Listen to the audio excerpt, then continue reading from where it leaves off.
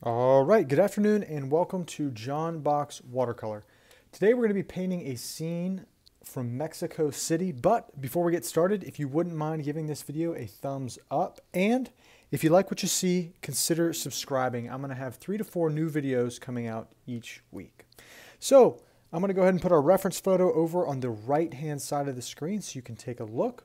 I've gone ahead and got my sketch set up down here. Now I've kind of taken this reference photo and sort of pushed it to the left in my sketch.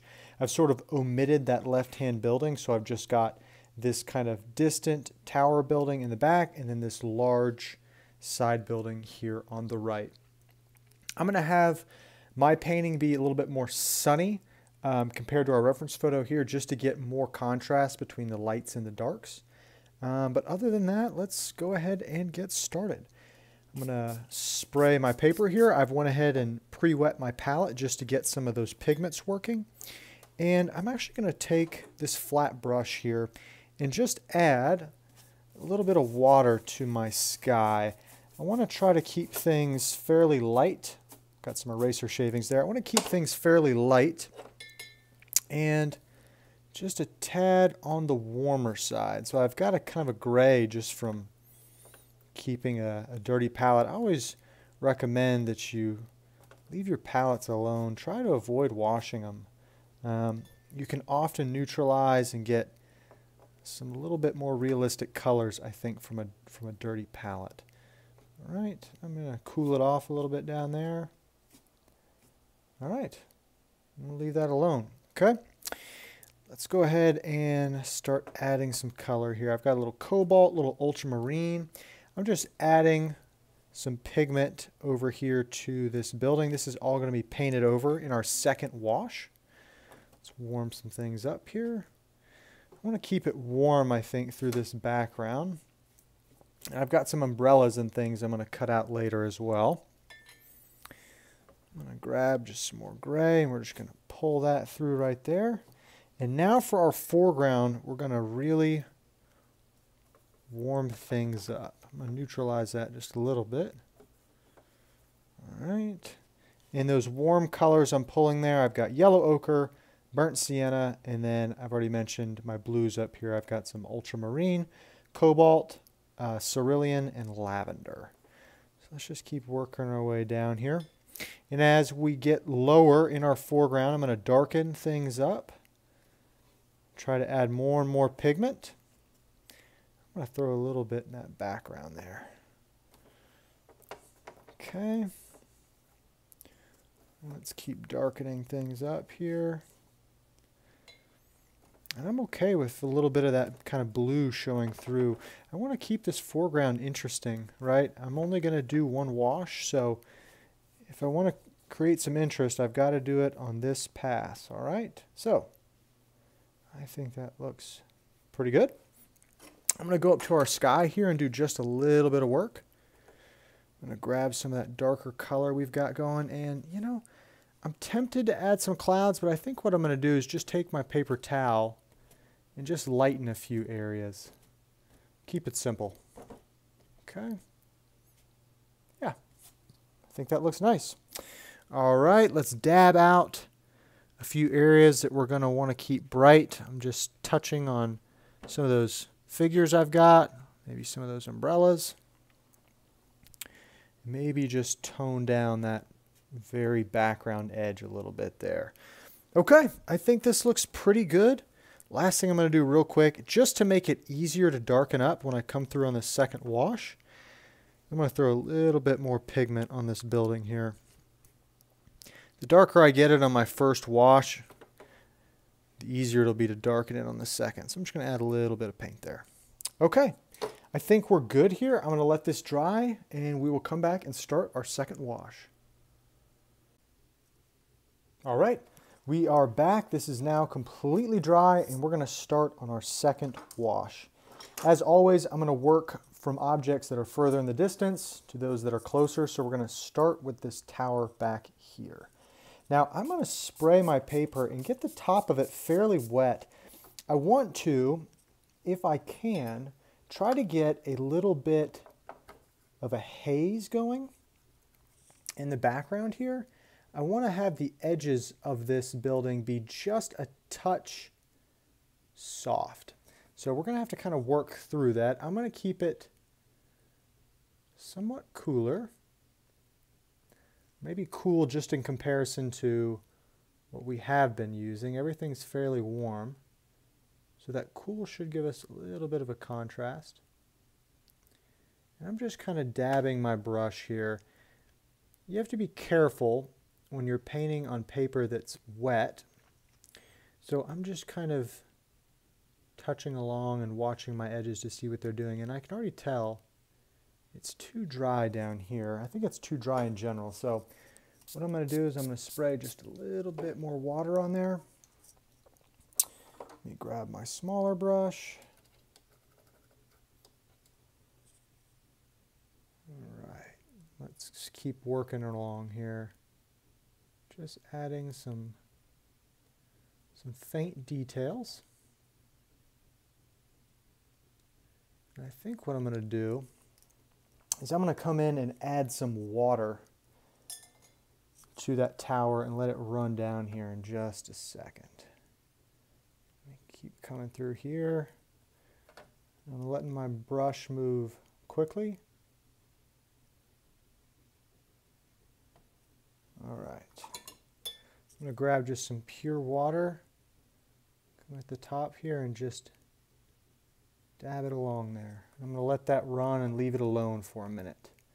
When you get your paper that wet, sometimes you just got to stop, watch it for a minute to see how it does. The more you can let watercolor paint itself, the better. So make sure you're giving it time to do that. All right, I'm going to keep it a little bit darker along the top here.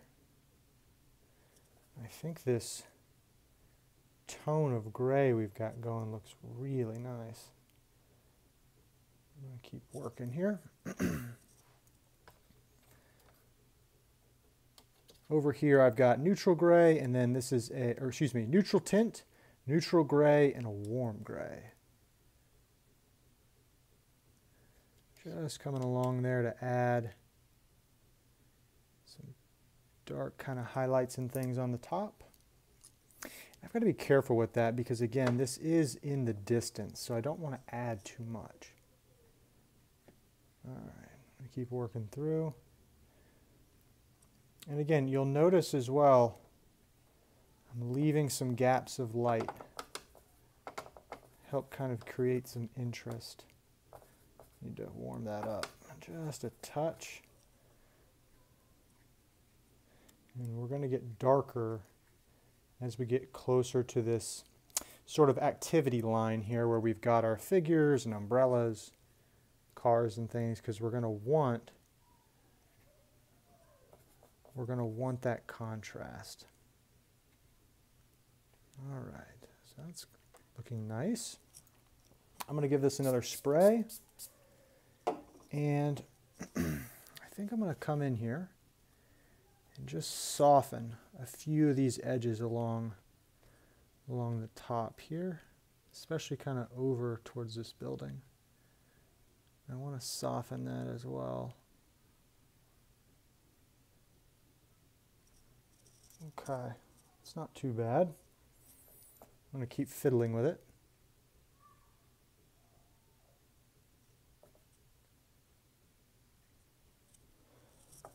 All right, let's keep working our way down. I want to be careful around these umbrellas.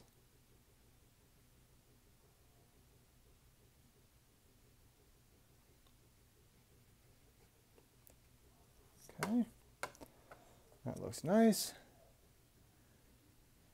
All right, keep on working down here. All right.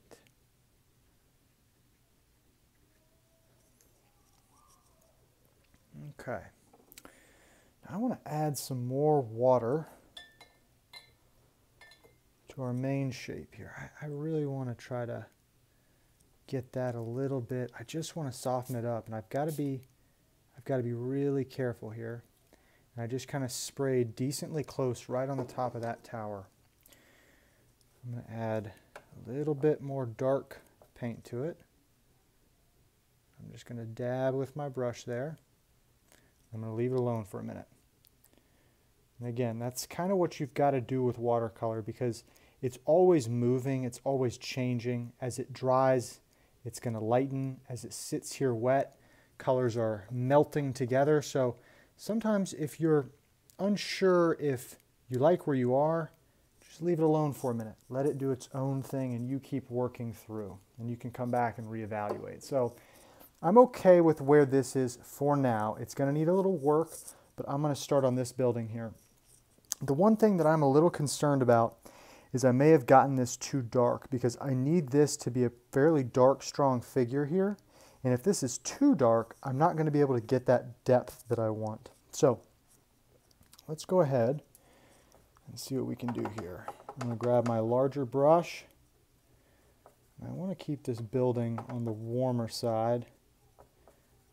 All right.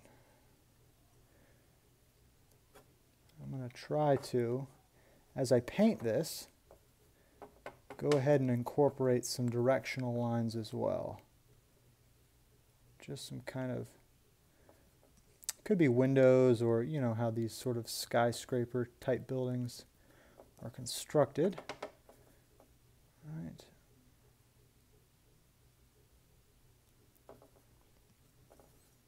I think that looks okay. Just going to keep working here. All right. It's not too bad. Let's darken some things up here. And to be totally honest, I messed up a little on my perspective lines here. These look good, but I flattened these out too early. They shouldn't get flat until they're about here, and so these should be all slanted down. But you know what? We're going to make it work. Just coming through here and just touching along this edge. Okay. Going to add some really dark paint in there, see if I can't get anything to show up after this is dry. Just going to grab my pure dark paint there. And you know what I did too? I can't believe I did that. I cut into my umbrella there. That is no good. Let's see if we can't fix it. Always, always, always have a paper towel on hand. It is, watercolor's really only eraser. Let's give this a spray, keep everything alive. I'm squinting my eyes just a little bit, trying to get a feel. I'm going to use this palette here for my cooler colors, since our background is kind of cooler. I'm going to come back over here and work a little bit. I'll pick up a little bit of that warm stuff for the bottom. Okay. All right, that's not too bad. This building does need to be lightened though. I'm just using that paper towel to kind of dab things out, give it a little bit of an atmospheric effect. All right, now down towards the bottom here, we're going to have to get very, very dark, right? Biggest thing we want in watercolor is going to be that contrast. So I'm going to have to come in here very dark and work around some of these umbrellas, people. I'll show you here, we're going to start abstracting some things. Once we get down to about that head height, I don't want to continue that darkness down. I want to make sure I'm leaving room to bring other shapes and figures up into that dark kind of, I don't know if I'd call it a horizon line. I guess it is a horizon line. It's just kind of strange to think of horizon lines when you're doing a cityscape like this. It's really just more of a ground level line, I think, is probably a bit more accurate. All right, I'm going to come along the top here, and I'm just touching some of that dark paint into this lower portion here. And again, I'm just going to let it touch, and it'll run down and do its own thing. The less I paint, the better. I'm actually surprised here. I think our building turned out fairly nice. Just going to dab along there a little bit. Let's come up here.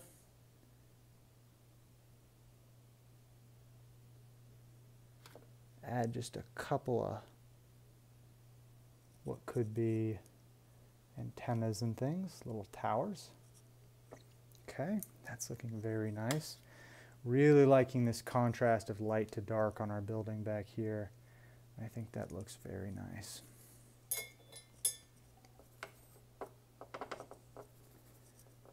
I'm wondering if it's... I've got to be careful because I like the way it looks now, but I know it's going to dry lighter. Just coming through, just adding a little bit more, just to add some dimensions up there. Maybe just a touch at the top. I may come back and end up lightening that up. I'm just going to let it sit here for a minute. All right, let's work down here. I'm going to grab, this is kind of my, I like to use this brush for figures and things. It's actually broken in half, but it works just fine. It's very stout and old. It doesn't carry much water, so it's excellent for getting really thick bits of paint. So I'm going to grab some cool colors. I'm just going for a very dark mixture of paint here. What I'm going to do is I'm going to kind of just dab here in the background. We're going to turn those into figures as sort of our background figures, and then we're going to work on our main ones here up front. So all I'm going to do is I'm just kind of dabbing my brush a little bit, just pulling a few legs down from the darkness back there. All right, that's not too bad. Let's work on our main figures here. And you can see also this is lightened up again, and I actually think it looks better. It looks okay now. It may end up being just perfect. All right, let's do some white paint. That's just Chinese white. And let's do that right there. Oh, I gotta be careful. That really bled in, didn't it? Okay, that's no big deal. Let's do some lavender here. Do the lavender. Pick something up very dark for that figure. I think what I want to do over here is I want to leave this figure completely, or have the torso white, and I'll darken the other aspects later on. All right, let's darken up that lower half. Just pulling down a little something to let you know that this figure has some legs. This guy's kind of walking across. I'll kind of splay those out. All right. What else? What else? I'm going to be careful here. Let's see. How do I want to do this? I'm going to lighten up this figure here. I wanted to kind of give him a vest, or her, not really sure. Okay, let's see. Yeah, that's a little dark. And that's just burnt sienna I'm grabbing. I'm just dotting along through here. Okay. Let's give this individual a vest. I'm going to vary things up a little bit.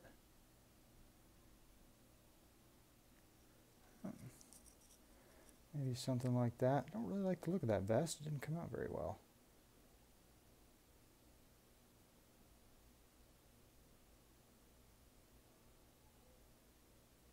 Alright, just lengthening that out a little bit. Alright, we'll keep working here. Give this a spray, just keep it alive. Let's work on this taxi over here. I need these cars to be pretty good. I think our figures look kind of weak right now. Let's grab a little yellow ochre. Let's pull straight across there. And then we're immediately going to darken it up.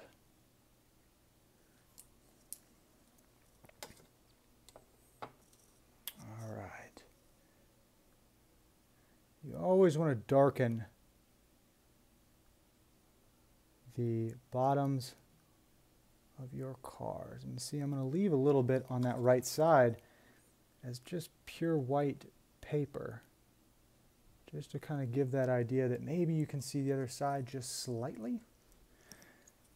All right, let's just do, I don't know, we'll just do a different color for this back car here.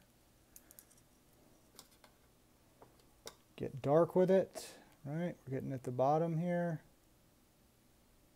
I'll just pull that over. There's a shadow there. A little abstract work, just adding some little details. Okay. We've got this figure over here. What I'm going to do is I'm just going to put a little bit of water in that torso. I'm going to try to not have that dark background bleed in too much. All right like that.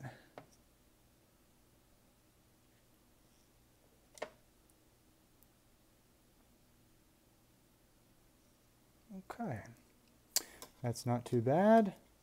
Let's get a little dark paint. Give this thing just a little grill or something on our car. Let's connect that shadow underneath it as well. I'm going to keep these shadows pretty dark, and I guess we'll keep them warm.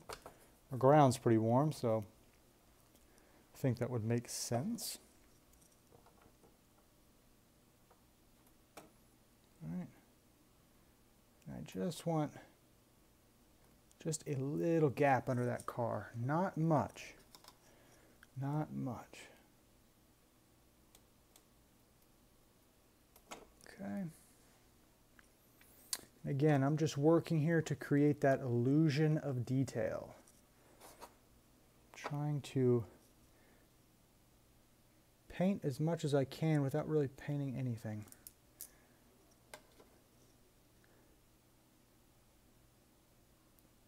All right, now let's work on some details for these folks. I'll lighten that face up a little bit. Maybe we'll add another figure over here. It seems a little barren, I guess. All right, somebody, and again, you'll notice I didn't sketch that. Just a little wave of the brush. We're just going to abstract this person in, maybe walking out of that shadow over there across the street. May have to come back later to add his face just because it's so dark over here. All right, continuing along. All right, just doing a bit more abstract work here. Okay, I wanted to give this guy on the left a jacket. May bleed in too much, but that's okay. All right, let's get our shadows done here. I'm going to use my smaller brush for those shadows, but I'm going to use this slightly larger brush just to mix the paint up, and that's fairly warm. Let's get a little bit more water in there. A little burnt sienna. All right. Let's get our shadows in here. Yep. Again, I always want to be going dark with those shadows. And if you can connect them to other figures and shapes, that is all the better. All the better. Okay. Couple little shadows out here. You know what? I need to add, I don't like how separated all these folks are. So I'm going to stick another figure and pick up warmer color here, something that'll really stick out. Right there. Yeah, perfect. Just to join everything up a little bit. Our characters were kind of all spread out. There. A little more burnt sienna.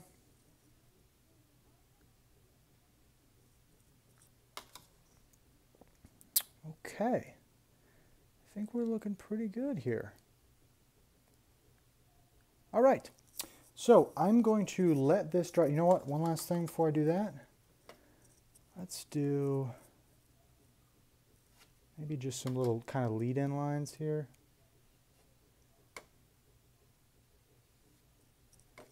Yeah, something like that. All right. I'm going to let this dry. We're going to add our final details and we'll finish this painting up. All right, we are back again for our last segment here, and we're going to finish this painting up. First thing I do before I put some gouache on the brush to add our highlights, I'm going to add a few vertical lines and things. I'm just kind of using whatever paint we've already got in that palette over there, just trying to keep it thick. A few vertical lines here. These could be, I'll draw some little, yeah, some sort of a little light post, although it looks kind of strange. It looks almost like a palm tree. I'm going to change that a little bit. Let's keep it, let's just keep the vertical line. I'm not going to add those things there. Perfect. I've got my paper towel beside me, so that was no big deal. Add one over here. Big vertical line. Okay, perfect. All right, what else? What other dark things do I want to add? I'll darken up that individual's jacket just slightly. I think all this looks pretty good in here. Just add a few kind of dots, right? Could be signs, little street level walking lights and things. All right. Let's grab our gouache here, and I'm using just some white titanium artist gouache. Just get this from Blix. You can use any type of gouache really, as long as it's, typically you want to use either Chinese white or titanium white. I like titanium white. It's got a little bit more of a brilliance to it that really helps highlight your figures. And then we're going to work through here. Definitely want to focus on my figures here that are surrounded by darkness. That little bit of gouache is just going to help bring them out and put them a little bit more centerfold here. And you want to try to vary it. So like I'll skip a few characters. Maybe some of them get head and both shoulders. Some of them just get, I'll just do one shoulder since he's kind of already got something going on there. Add a little line there. We're going to add some, all right, some little headlights. Maybe a little vertical line, a few dots here. And all you're doing is you're kind of just, I like to think of it as just dressing the painting up a little bit. Okay. All right. Just taking one last kind of look here. I think we're finished. I think we are finished. I'm going to sign this, and then we're going to take a look and see what do we do well and what could we have done perhaps a bit better. All right. Always fun to see the finished product and put your signature on it. Okay. Let's take our tape off. Let's see. Overall, very pleased with this painting. I think it came out really nice. Well, I guess we'll start with the things we could have done better first. Let's see here. You know, at first I thought our figures were maybe just a bit weak. They were lacking something. They just didn't look very dynamic. But after we added this one here and this individual over here, I think that improved. They could have been a little bit cleaner though. I would have liked to maybe have these umbrellas a little bit higher, just so that the dark underneath them I could have extended just to cut away a little bit and create more contrast. You always want to have your lightest lights next to your darkest darks. That's why you see on this windshield, it's from the very first wash, but I bring down this building and it gets darker and darker and darker until it gets right here. Same thing with the umbrellas. I just wish I had some more of that dark paint from the background underneath them. So I could have raised them up a little bit. Honestly, I like this painting. I think that's about it. I mean, obviously there are a number of things I could have improved on, but overall, very happy. I like the transition here of light to dark in this background building. I think the fact that we kept this cool and this one a little bit warmer really helps add that depth to illustrate that, hey, this is in the background. I think this building came out great. Figures look nice. Cars look nice. Yeah, overall, very pleased. So if you stuck with me to the end, I appreciate it. And again, consider subscribing. All of these demos are for sale, and I need to upload all these, but they're going to be in my store, the link for which is in the description. So thanks again, and keep on painting.